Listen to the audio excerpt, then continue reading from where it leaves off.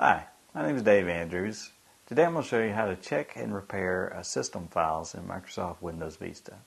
Let's go to our desktop, and we're going to run a command that comes with Windows Vista.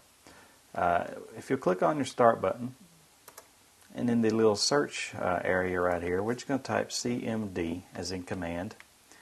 And for the command prompt, right-click on it and say Run as Administrator, because you have to execute this program we're going to execute as an administrator.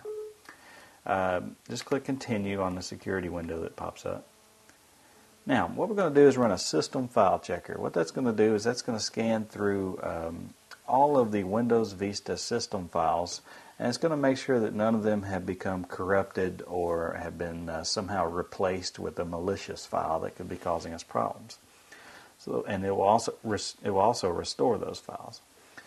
So we want to run the system file checker, and the command is SFC for system file checker, followed by space, and the forward link,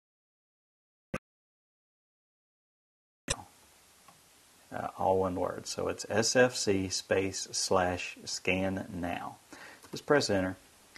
And as you can see, our system file checker is beginning its scan. It's going to take a little bit of time, and it's going to scan through all of Windows Vista system files, make sure they're intact, and make sure that they're valid. My name's Dave Andrews, and I've just showed you how to check and repair system files on Windows Vista.